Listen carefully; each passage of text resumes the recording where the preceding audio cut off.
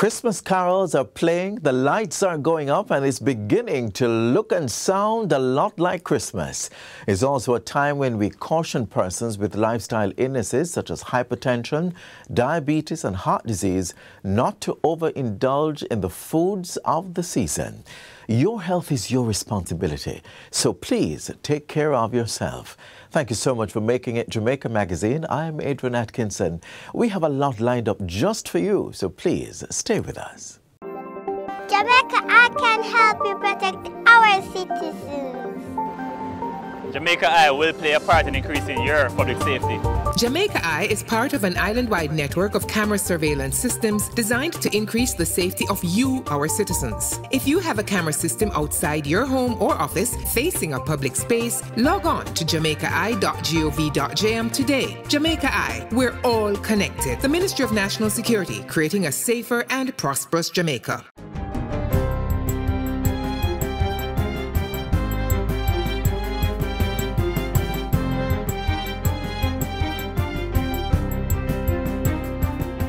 Good day, I'm Theodore Henry, and this is your JIS News for Thursday, December 7, 2023.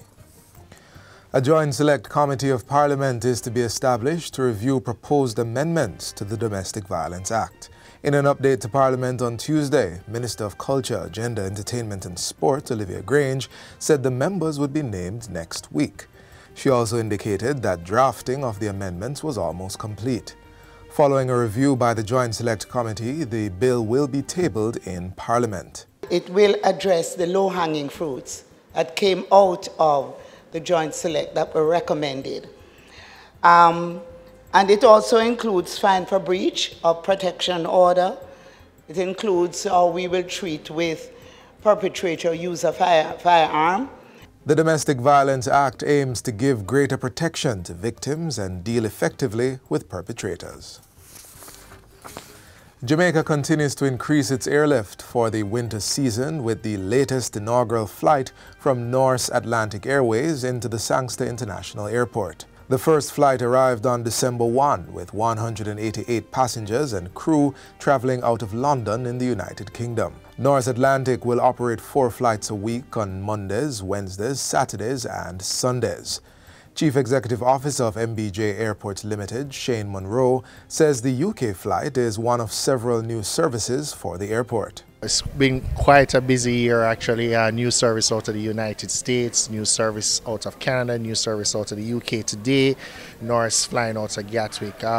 We have one more to come before Christmas and we're excited. Norse Atlantic's commercial director, Bard Nordhagen, expressed his enthusiasm and prospects for the Jamaican market. So now we're going to do winter. We want to succeed, we want to learn, we want to understand how we can expand from there. And then, grow the business together with the local tourism here as well. 27 farmers who are insured under the GK Weather Protection Scheme and suffered damage from the recent rainfall are to get a payout. Agriculture Minister Floyd Green made the disclosure during this week's sitting of the House of Representatives. The insurance scheme is intended to protect farmers from strong wind, rain and drought conditions and allows them to select the level of coverage they desire, which is matched with the premium they pay. The minister adds that there is no appraisal of damage and if the threshold is exceeded by a weather event, the farmers receive instant compensation. The total payout amounts to $675,000 and what it means for those farmers is that without any reference to the ministry, they will have resources to rebound from the most recent weather event. Minister Green is encouraging more farmers to enroll in the insurance scheme. He is also urging other insurance companies to join the mission to assist farmers in overcoming and recovering from agriculture-related issues. 26 community outreach workers in Westmoreland are now available to offer first aid support to individuals experiencing psychological distress. They are the second cohort to complete training in psychological first aid, following 20 persons from Montego Bay. The initiative was implemented by the Citizen Security Secretariat of the Ministry of National Security. The aim is to equip community outreach workers with the tools to appropriately provide the initial response to persons in psychological distress. At the graduation on Monday, State Minister of National Security Juliet Cuthbert-Flynn said the initiative was part of the government's ongoing targeted approach to crime fighting. The issues that we face daily are indeed very complex and demand solutions that go far beyond the ordinary. Your participation in this training embodies a commitment to activate problem-solving strategies that will create sustained impact for Jamaica land we love. The training is developed by the Pan American Health Organization, PAHO, and tailored to the Jamaican context by the European Union Technical Assistance Team. The graduates are strategically positioned across more than 20 communities in Westmoreland, namely Savannah Lamar, Cook Street, Seaton Crescent, Harmony Town, Russia, and Delviland. The community outreach workers are also available in Newmarket Oval, Frome, Georges Plain, Petersfield, Grange Hill, and Farm Pen, as well as the communities within the Zones of Special Operations, ZOSOs. And finally, students at St. Benedict's Primary School are the first to benefit from a three-part book series written to introduce youngsters to science, technology, engineering, and mathematics STEM career options. The Beng and Friends series is written by Lorna Green, who presented copies of the books to the institution's principal on December 4. Some of the titles include What is a Career for ages 5 and 6 and Learn About a New STEM Career for 8-year-olds. Chief Education Transformation Officer Dr. Faith Alexander says it's in keeping with the government's goal of improving the learning environment by including STEM education into the curriculum. The Ministry of Education is going to totally transform how you learn, how the curriculum is written, and also to prepare you to be citizens of a global community. During the handing over ceremony, the Beng and Friends author also read excerpts from the books to the St. Benedict's primary students. The school's principal, Jacqueline Carter-Dixon, welcomed the books, which she said would be a tool for the students to gain a different perspective as they learn about the various STEM jobs and opportunities. Children, you are the agents of change. You are the future. These books, written by Miss Lorna Green, will aim to broaden your scope of thinking, creating, doing, and exploring. And that's it for JIS News Today. I'm Theodore Henry. Thanks for watching.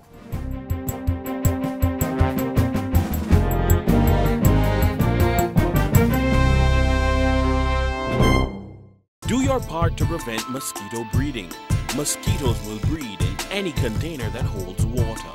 Tightly cover water storage containers such as drums, barrels, buckets and tanks. If this cannot be done, pour cooking oil on the water surface. Punch holes in all tins, plastics and beverage boxes to prevent the collection of water before disposal. Cover all tires or fill with dirt to prevent water collection. Scrub all vases once per week to remove mosquito eggs. Use mosquito repellents to protect yourself from mosquito bites. Dispose of garbage properly by placing in plastic bags and securing properly to prevent water collection. A message from the Ministry of Health and Wellness. For the past 10 weeks, we have enlightened you on the operations and services of several agencies and departments within the Ministry of Finance and the Public Service. As we bring you the final episode today, we'll give you all the highlights of Season 5.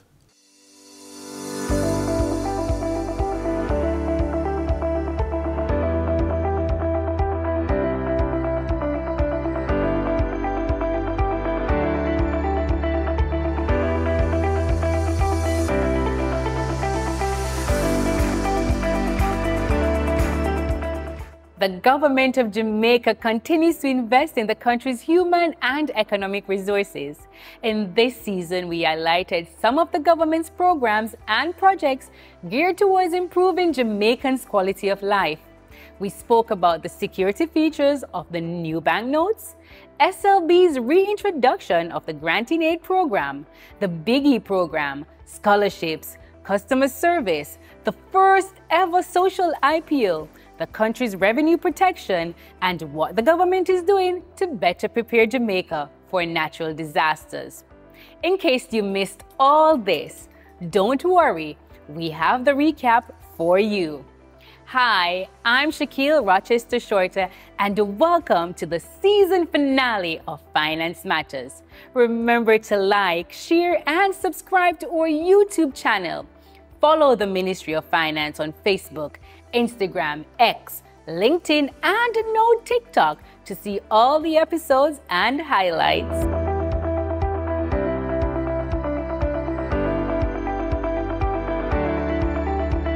The new polymer banknotes are in circulation, and the response from the public has been good. Based on the demand for the new notes, BOJ's issuance of notes is about 90%. Deputy Governor at BOJ, Natalie Hayes, says the banknotes are safe to spend. Here's what she told us about their security features. So we have features categorized according to the look, the feel, and the tilt. So look, feel, and tilt, and check. Check is the last one. Okay. I'll go to that. So let's look at the feel, and that's what I mentioned earlier. If you feel the top, let me turn the note, the top right-hand corner to the back of the note, there are some raised features there. Okay. Do you feel it? Yes. All right, so this feature is for the visually impaired in particular. So on this note that I have here now, the 2000, I am feeling the raised dots here. Okay. The note that you have there, the 1000, what do you feel there? Feel at the back of the note, the raised features. Okay, it feels like a circle, I don't know. It's a circle? Well, then it's a circle there. Okay. Right, so the 5000, we have the square. So all of the 6 banknotes have a different design at the back, and the visually impaired will be able not only to tell you if the note is authentic, but also which denomination is it that you have in your hand. Okay, nice. Yes. So that is what we call the feel. So while we're on the topic of money, the Students' Loan Bureau is gifting $60,000 to 4,200 tertiary students. Nikisha Walsh, Executive Director at the SLB, tells us how you can be eligible for this grant. Now, for you to become one of such recipients, you have to either be on a PATH program, you have to be a ward of the state, or from a household whose income is below $1.5 million. What we have done is increase the number of beneficiaries from 3,000 to 4,200 students for this academic year. That's a massive, massive increase, Ms. Walsh. Yes, it is. But why should you choose the SLB? SLB is here for persons to achieve their dreams, to assist persons achieving their dreams. What I would say is that do not look at SLB as a loan, don't look at it as a liability, because we know that education is an investment. What SLB does is help you to invest in yourself and help you to have the ability to pursue any dreams or career that you want to. So it is a stepping stool for you to move from where you are to what you can be. And that's how I want persons to look at SLB. And a reminder that when you repay your loan, it provides an opportunity for someone else to benefit from the SLB. If you don't want to apply for a student loan, the Ministry of Finance and the Public Service has scholarships available.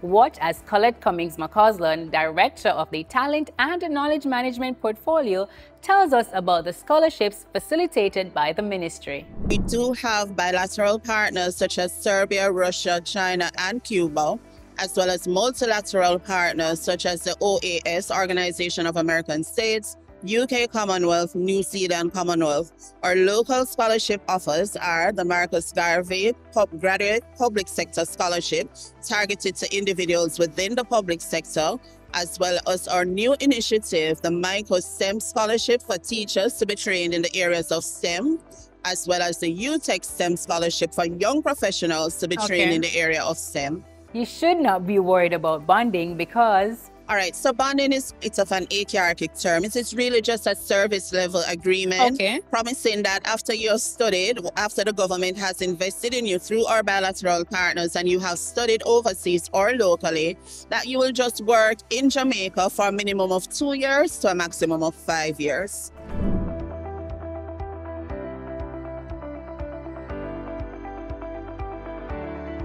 We are not done talking about money. The DBJ is granting millions through the Boosting Innovation, Growth and entrepreneurship ecosystem Biggie program. The Biggie program is really a DBJ's program in supporting entrepreneurship in Jamaica. It's really from a loan from the IDB, and we recently got some additional money from the European Union as a grant towards running the program. So the program is really about supporting innovation and entrepreneurship. We recognize that businesses are at different stages. So you have people who are in the idea stage who just want to work through whether this idea makes sense. You have people who already have a business and they're trying to find out how they can grow it, how they can get into new markets, maybe offer new products. And then you have some more established firms who really want to get much bigger. So we've designed the Biggie program to support all these different businesses at the different stages of their life. Inventors and innovators can access grants through the Patent Grant Fund. Christopher Brown, Biggie's program manager, explains.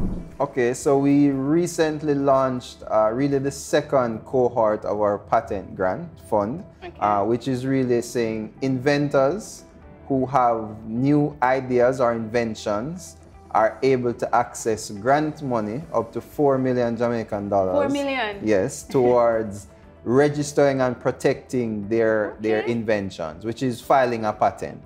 So they're able to use the money to do that locally as well as in other jurisdictions, countries in the world. So while the DOJ is empowering its people, it is also protecting the country's revenue. Cranston Morgan, the Commissioner of the Revenue Protection Department, explains the roles and functions of the RPD. The role and functions of the Revenue Protection Department are set out in Section 6 of the Revenue Administration Act. There are three main things: to lead investigations into fraud and corruption against the revenue, to assist other departments, revenue departments, in doing these investigations, and assist in implementing programs that will deter or detect fraud or corruption. Jamaica is better prepared for a natural disaster than it was in the past because of the National Natural Disaster Reserve Fund. Okay, so the National Natural Disaster Reserve Fund is actually an account to be established that will house resources to deal with losses associated with natural disasters. That will enable the government to respond quickly and effectively in the aftermath of a natural disaster. So, Mr. Francis, when will this fund become accessible? Okay, so the Ministry of Finance and the Public Service, we're aiming to have the relevant amendment to the Financial Administration and Audit Act submitted to Parliament by the end of December 2023. At that time as well, we are aiming to have the financial regulations that will govern the transaction relating to the fund finalized and approved. So we expect that the fund should become operationalized sometime after the end of December 2023. But how quickly will the funds be mobilized in the event of a disaster? All right, so we know that it is important to be able to mobilize funds as quickly as possible after you have had a natural disaster event that would have resulted in significant losses. Yes. And so the fund is expected to, the monies from the fund are expected to be disbursed within a very short period of time. Now, the reserve fund, one of the proposals is that the fund should be accessed only if the natural disaster would have impacted the country with damages exceeding 1.5% of GDP. And so what it will require is the fiscal commissioner to ascertain the impact of the disaster. And then once that has been concluded, the process to get the funds from the account will begin. And that process is expected to go pretty quickly. The Ministry of Finance and the Public Service is customer service focused.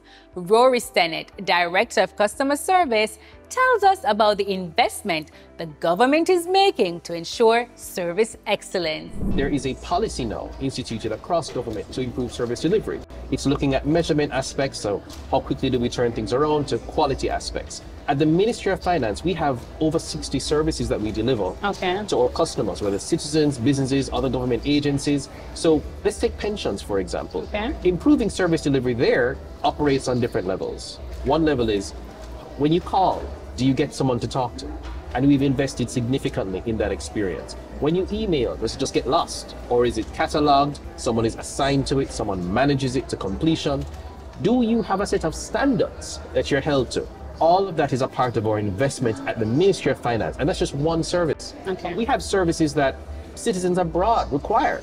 So if you are going to have a change of status and you're abroad, you need to have a specific letter that comes only from the Ministry of Finance to the public service. Okay. We have improved it now, where you have a lot more certainty. Before, it was a nebulous. You submitted something, you don't know what happened. Now we know where it is. Better tracking, better organization, so we can have a better, faster turnaround time. That's what it means when we say we're investing in that service experience. Jamaica's first social IPO, Project Star, allows you to be a part of and contribute to Jamaica's social transformation. Your investment, or in this case, donation, will help to fund Project Star, which is designed to create positive social change. We've spent a lot of time trying to explain to people, when you invest in this one, you're really making a contribution, you're making a donation. You're not going to get a financial return. Yes. All social stock exchange entities don't provide a financial return to anybody who would have contributed. But what it does, it provides that funding mechanism for contribution of funds towards a social good.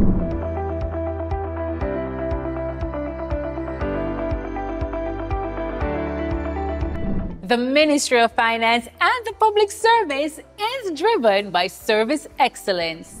Thank you for joining us on Season 5 of Finance Matters. Remember, you can follow us on social media at MOF Jamaica, and please visit our website at mof.gov.jm.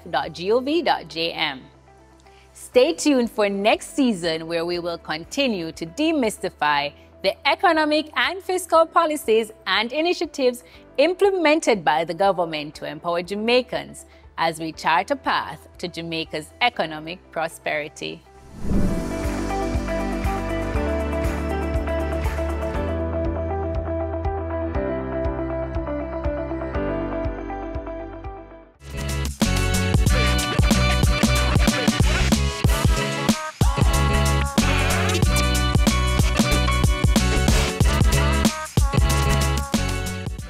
Cake, sorrel, ham, and other favorites are the kinds of foods that will be consumed in high proportion during the festive season.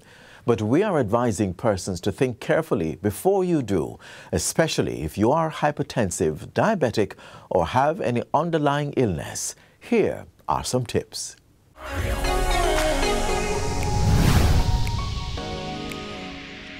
Welcome to Get the Facts, the program that provides you with information on government's policies and initiatives. I'm your host, Anthros Campbell.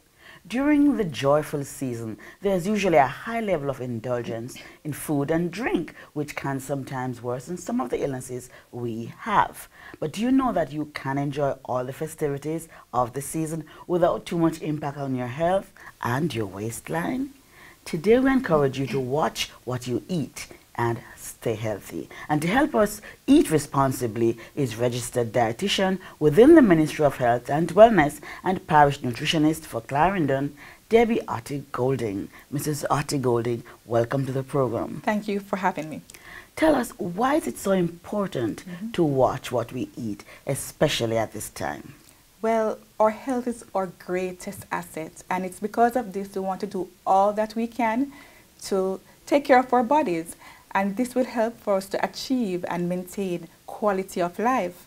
And so practicing healthy lifestyle habits will help us prevent and manage the chronic non-communicable diseases like our diabetes or hypertension or heart disease, right? And so during the festive season, persons usually overindulge. Yes, yes. Yes, so they will usually eat a lot of food, pack on a lot of calories, and this definitely can lead to overweight, which increases the risk of the chronic non-communicable diseases like your diabetes, hypertension. So you're saying that these people, diabetics and persons who are hypertensive, those are the people who are most at risk? Definitely, right? And making poor lifestyle choices will definitely worsen the condition for these persons. Right. So what are some of these choices that you're talking about that are poor choices? Okay, so you have persons they will not only overeat, but they will eat a lot of sugars, a lot of fats, a lot of sodium. And so this will definitely increase the risk of, getting these diseases or worsening these diseases. Yes. Yeah. But people say, it's just Christmas Day and Boxing Day. How can that impact anybody? I mean, I'm just overeating one day. What kind of impact that can have? Well, for persons who are living with chronic non-communicable diseases, you don't want to take no chance at all. So you want to ensure that you're moderate in what you do, you're responsible in what you do, because you don't want to be sick after the Christmas season or the New Year's. You want to ensure that you are following your meal guide of how to eat, and that you make appropriate, responsible choices so that you don't worsen your condition. Yes, yes. So you're focusing on just these people? Right. The other people don't have to watch what they eat? Oh, definitely. It's very important for us without the chronic, persons who are living without the chronic non-communicable diseases to be mindful of what they eat, because you usually tend to want to overeat. And what happens when you overeat is that, again, you pack the calories and then it leads to overweight or obesity. Yes. And once you're obese, definitely it's a sign, it puts you at risk for even getting the diabetes and the hypertension and the heart disease. Okay, tell us about some of the issues that persons with non-communicable diseases may face. Okay, so if we are not practicing the healthy eating habits, we are eating the sugars, the sodium, the fats, it will definitely worsen the condition. So the blood pressure will be uncontrolled, the blood sugar will be uncontrolled, and this will damage the major organs in the body. So you'll find persons having complications like kidney disease, nerve problems, stroke, and even heart attacks. So it's very important for these persons to really, really be mindful of how they eat. All right, what are some of the things that you would encourage? What are the do's for these people, but some definitely don't? Okay, so do's, definitely you want to try and use more natural seasonings. We're talking about your onions, your garlic, your scallion and thyme, and limit the powdered seasonings that are usually packed with salt. You want to ensure that you trim the visible fats off meats, take off the skin, use the leaner parts of the meat, right? And of course, you can, try and choose methods of cooking that don't have a lot of fat. So you're steaming, you're stewing, you're roasting. You can, choose those type of foods. And also, you want to ensure that you get some fruits and vegetables in. Your fruits and vegetables are packed with vitamins and minerals that will boost your immune system. You won't get sick easily, right? It also has a fiber.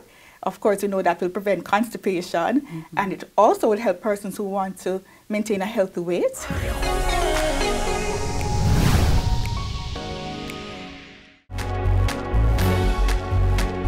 Know your numbers and control the keys to a healthier heart. Know the numbers for your blood pressure, cholesterol level, blood glucose level, and your weight and body mass index. Find out the risks they represent and what you need to do to stay healthy. Talk to your doctor and start making healthy lifestyle choices to prevent a heart attack or stroke.